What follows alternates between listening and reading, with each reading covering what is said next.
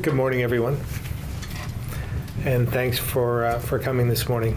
September is Preparedness Month here in Vermont, so we want to make sure we take the time to encourage Vermonters to take action in order to protect themselves, their family, their home, and their friends and neighbors during a disaster. Vermont has many dedicated and well-trained emergency response community members. But during a widespread event, it helps them when communities, businesses, and families are prepared. The first thing you should do is make a plan for you and your family. Figure out where you and your family will reunite if separated, and how your family will communicate during a disaster. And make sure everyone knows the plan, because you can help reduce anxiety if kids know where there is a plan to keep them safe. Stock essential supplies like canned food and water, as well as medications, in case you are ever homebounded and lack essential services like water or electricity. Folks with functional needs who would need assistance during an emergency should sign up for Citizens Assistance Registry for Emergencies, also known as CARE. This registry allows emergency response agencies to identify and aid those who might need special help during an event. This includes Vermonters who use special medical equipment or need help with transportation during a disaster. You can let local responders know of your situation right now by registering for the CARE program at e911.vermont.gov/care. I'm pleased to have Barb Neal with us from E911 to answer any questions you might have on this CARE program. We also know the more informed you are about an emergency, the more prepared you are. So we encourage all Vermonters to register for Vermont Alert at vermontalert.gov. Vermont Alert provides real-time information on pending emergencies, weather, and information on things like road closures, boil water notices, and other important public notices. There are also many state resources on social media. On Facebook and Twitter, you can follow Vermont Emergency Management, Vermont Department of Health, National Weather Service, and the Vermont Agency of Transportation. As we all know, while we can plan for disasters, they can happen at any time, including during the school day. We've made a lot of progress making sure we have emergency plans in place to protect kids, both at school and during events outside the school. Heather Boucher, Deputy Secretary of the Vermont Agency of Education, will share more on that at this time. Thanks, Heather. Thank you, Governor. I'd first like to thank Governor Scott and my colleagues at the Department of Public Safety for highlighting September as Preparedness Month. As we all know, there are few things more important than ensuring Vermonters can safely live, work, play, and learn across our wonderful state. I'd like to speak today about the importance of strong emergency plans in our schools and education facilities. Specifically, we all need to make sure we're creating, updating, and exercising strong emergency plans in these settings. School districts and education systems face many complex security risks today. From severe weather to interpersonal threats, there are many challenges schools must be able to tackle to keep our youngest Vermonters safe. It is critical that our schools and our pre-K facilities have strong, well-developed, and regularly updated emergency plans. It is also critical that all staff are familiar with plans, understand the various scenarios or possible events that could occur, and are ready to take action to protect their students and their colleagues. At the state of Vermont, and specifically at the Agency of Education, we recognize the importance and complexity of these local responsibilities. We're collaborating with our colleagues at the Department of Public Safety to work with school districts, helping them design and update these emergency plans. This summer, we engaged in an outreach process to school districts and independent schools to assess their needs and challenges. Our agencies, in collaboration with contracted vendor Margolis Healy of South Burlington, analyzed and identified several areas where we can help schools. Our next step is to offer a series of two-day planning workshops around the state where designated school emergency contact personnel in high-need districts can learn best practices, can get help developing or updating their school's plans, and can get to know and share information and resources with colleagues from other districts. These workshops will start in October and will help schools align their emergency plans to both national best practices and federal school safety recommendations. In the final phase of the project, we will be offering 60 shorter training sessions paired with voluntary emergency response exercises open to all schools. Again, to all entities across our cradle to career education system, making sure you have solid, up-to-date emergency plans is critical to ensuring our state facilities can best respond to emergencies. We're urging all school districts and education systems to develop a plan now, if they have not yet done so, review existing plans and make sure they are up to date and based on best practice, and ensure that all staff members are familiar with your plan and what to do in various situations. We're also committed to providing resources and assistance to schools that need it to help make sure all Vermont learners are safe in any emergency. Another great concern for Vermonters is the impact of disasters on their property. The best defense against costly losses is flood insurance, and now Vermont Emergency Management Director Erica Bornman will speak to that. Thank you. Thank you, and thank you, Governor. Thank you, Deputy Commissioner. Thank you to Commissioner Sherling as we highlight Preparedness Month at the Division of Emergency Management. It's truly our holiday month of the year as our day-to-day responsibility is to ensure that all Vermonters are prepared for what disasters might bring us. So I want to highlight a really important topic today. When we experienced a catastrophic disaster like we did in 2011 with Tropical Storm Irene, there are programs through FEMA that can aid homeowners in recovering from damage to their homes, but those programs are capped at $33,000 per home, and really the average program grant is about $8,000 per homeowner. Now, that is not going to make you whole. The only thing that can do that is flood insurance. Bear in mind, 1 inch of water in your home can cause as much as $25,000 in damage. So again, flood insurance is really your best method for ensuring that you don't have to rely upon your own resources to recover from a disaster.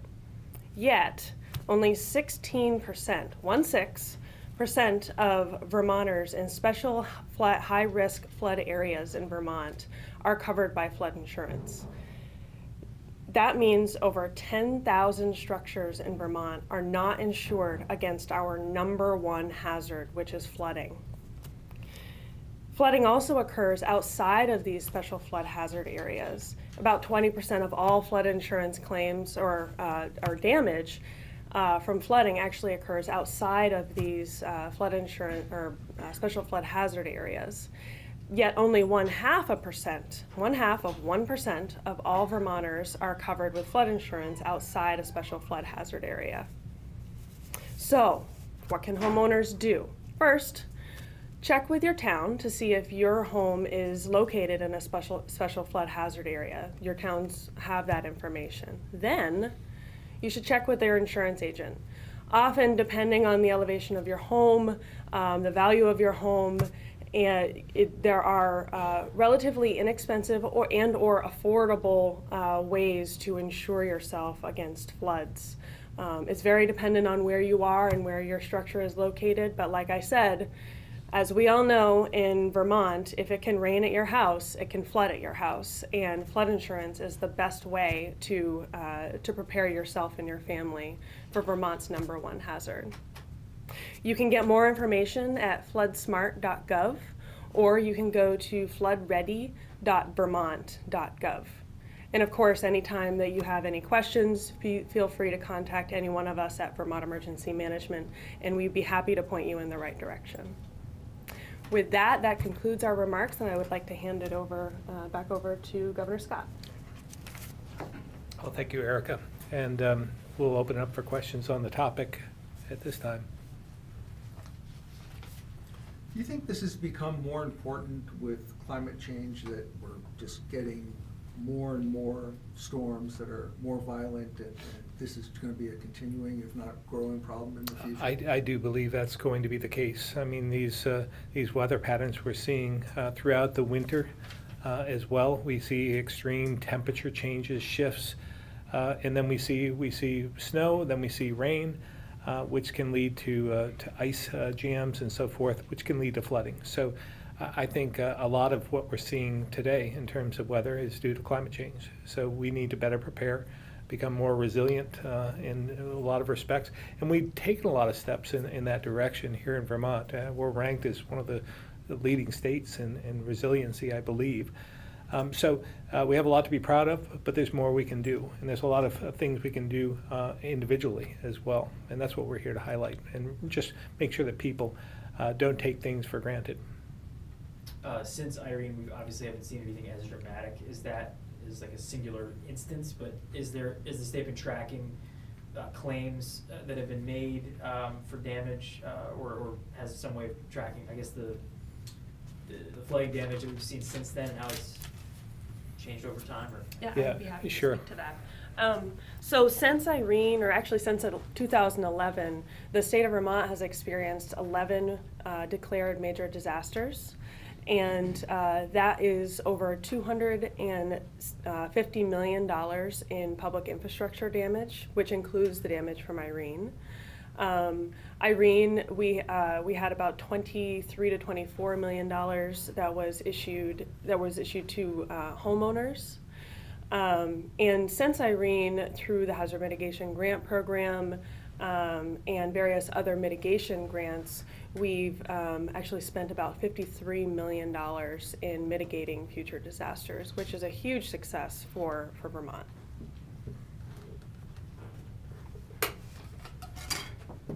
To your point, Bob, I'm not sure that we probably have kept track, and there probably is a way to get the data from the previous decades to see, if it's escalating in many respects, the number of events. It'd be interesting to see.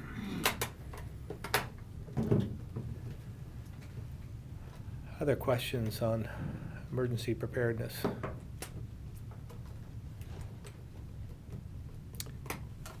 Be happy to answer any other questions you might have. Governor Scott, initially you were supposed to head to the arrival of the F-35s. Why did that change? Well, I don't know if it's changed, and we weren't sure exactly when it was going to be. We put my schedule together long in advance of that, and when we can't get a specific date, then I'm not able to attend. I have to make choices. But there are more aircraft to arrive. This is only two of the number of F-35s that are coming. We'll have other events when all the aircraft arrive in Vermont. Looking forward to it. I've been a staunch supporter of the F-35 and continue to be. It's a big day for the Air National Guard. In light of the allegations that came forward last year with the misconduct and all that, I mean, sort of how far have we come in the dialogue and public discussion about, the Air National Guard and relating to the F-35 too? Well, I think in terms of transparency, we've come a long ways. We have a long ways to go, but I think the policies that have been put into place, the way we've tried to handle this and learning from mistakes of the past are something that we can always improve on. But I value the Vermont National Guard, the Green Mountain Boys, and all that they offer and bring to Vermont has been something that's been essential to our economy as well as the defense of our country. You said you were a big supporter of the F-35. Is that why? Is it an economic consideration? It's all the above from my standpoint. Again, I'm very proud of our history in terms of defense and what we can do as a state, and as we've evolved as a National Guard. We've taken steps in trying to protect our national security. So I'm proud from that standpoint, but also from an economic standpoint, it means a lot to Vermont. The facility that we have in the Burlington area has become upgraded, employs a lot of people, and again is vital to what we're doing. We're trying to attract more people to the state as well, and we want to make sure that we continue to protect those we have here and the economic resources we have. Do you share any of the concerns about quality of life issues, the noise that this could create, and obviously having protests and whatnot? Do you share any of that? Well, we've had this. There's a lot of history with aviation in Vermont.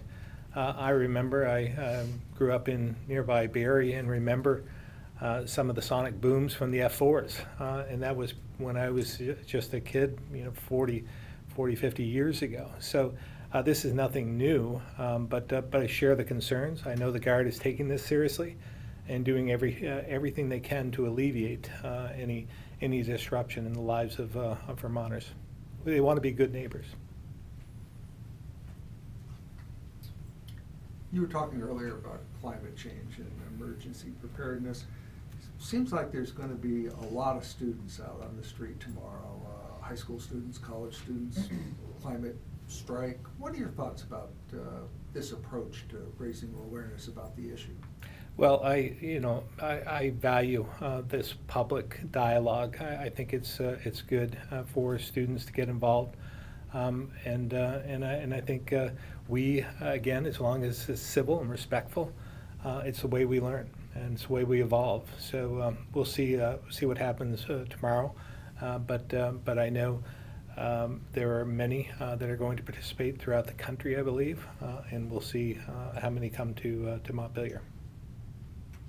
Last session, legislation relating to climate change and passing meaningful legislation kind of fizzled out on the floor. It didn't really get passed. What can your office do, and are you looking at anything going into the upcoming session as well? Well, I think we've taken a lot of steps over the years. First of all, we have a goal in the state of 90% renewables by 2050. I believe that is doable, and we're taking steps in order to achieve that. We've also, as we migrate towards electric vehicles, I think that's part of the answer.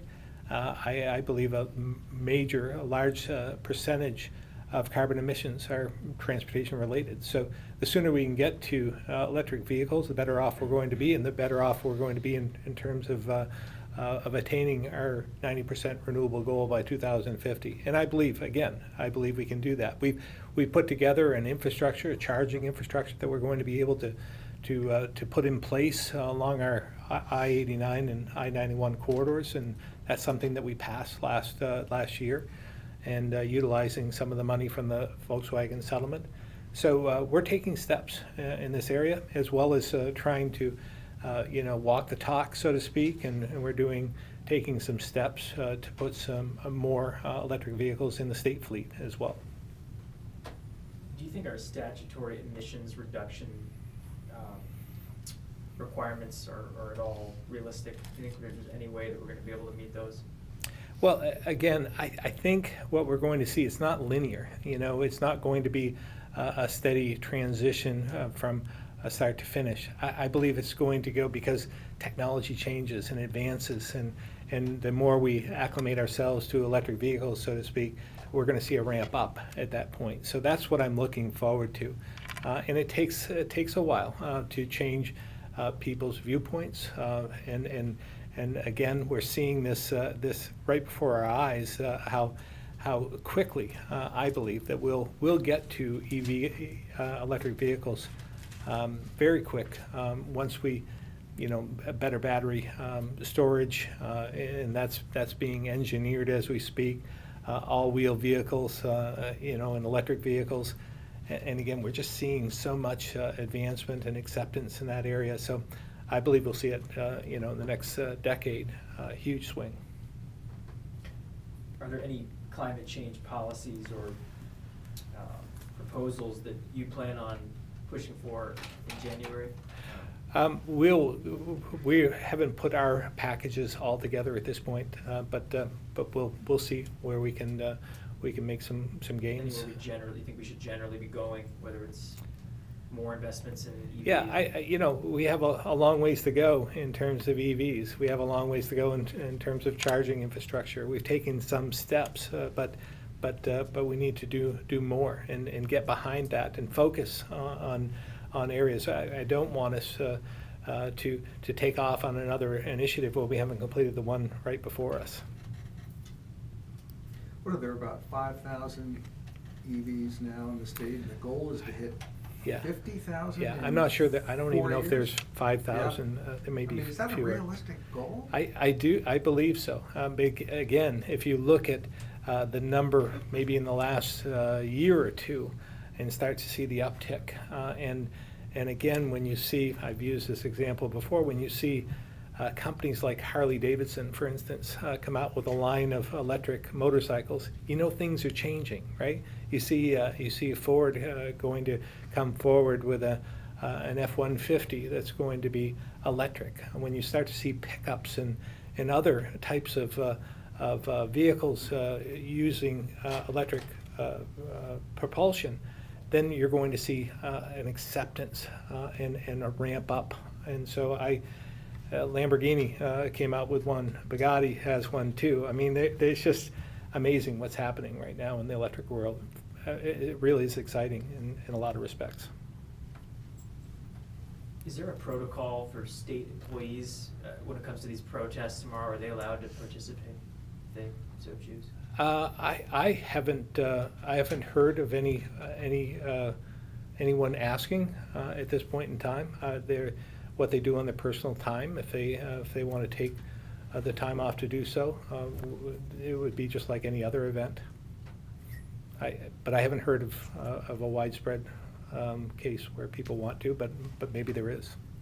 Have you heard of anybody? No, I was just Okay. wondering if there's any policy for state employees.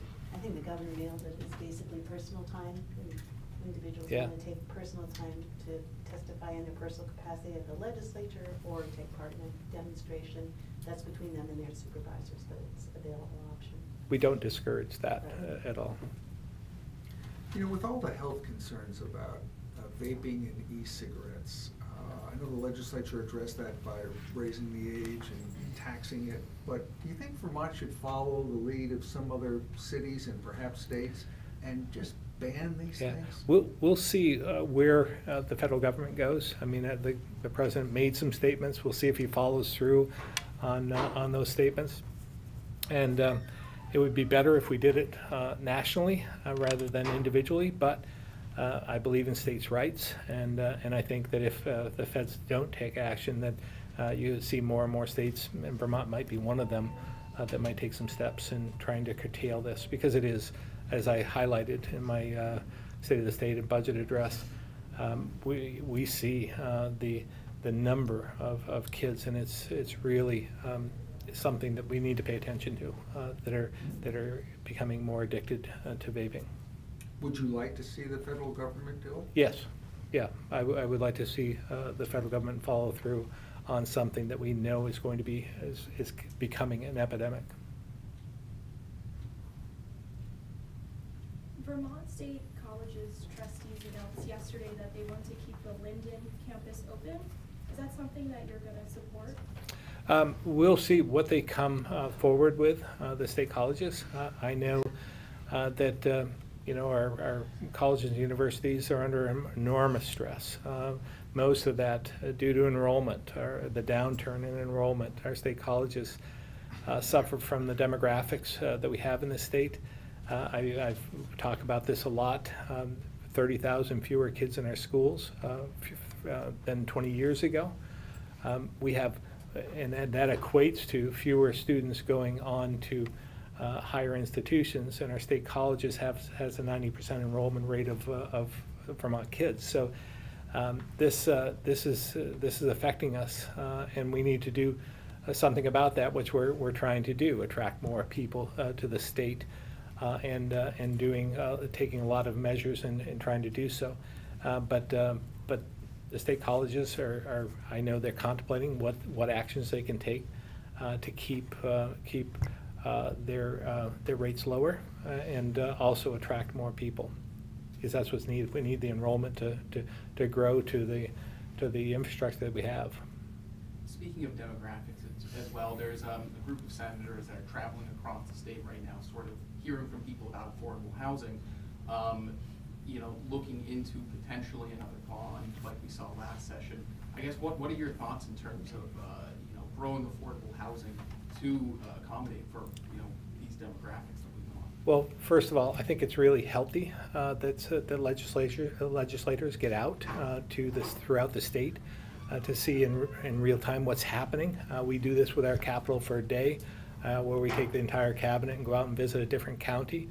And we've heard a lot about this. In fact, when I did when I was lieutenant governor, I went out on a Vermont Everyday Jobs tour, and that's where I learned about the need for housing, safe, efficient, and affordable housing, and that's what we desperately need for the workforce and others. So that's why we passed the $37 million housing bond, worked with the legislature to do so. We know we have other steps to take, but we haven't seen all the effects of the $37 million at this point. There's still many that haven't broken ground, but we're working towards that. But we need to look further. We have a couple of things in mind in terms of renovating existing stock. I talked about this last year. I'm hopeful that we can do something. Many communities have dilapidated housing stock that need to be renovated, and there may need to be some tax credits or something to incentivize that. So we're looking at trying to. We have the same goal, and we'll do whatever we can. The problem is in just using another bond is that you know, we can't. It's not an infinite amount of money that we can borrow. We have our rating was downgraded this past year. It's a concern, and we have limits. We have a debt affordability committee that takes a look at that to make sure that we don't borrow more than we should, and we're at the cap. So we have to consider a lot before we move forward with this. But the bottom line is we share the goal of more affordable housing for Vermonters. Thank you very much for coming in. Appreciate it. Thank you all. Thank you. Thank you. Good day.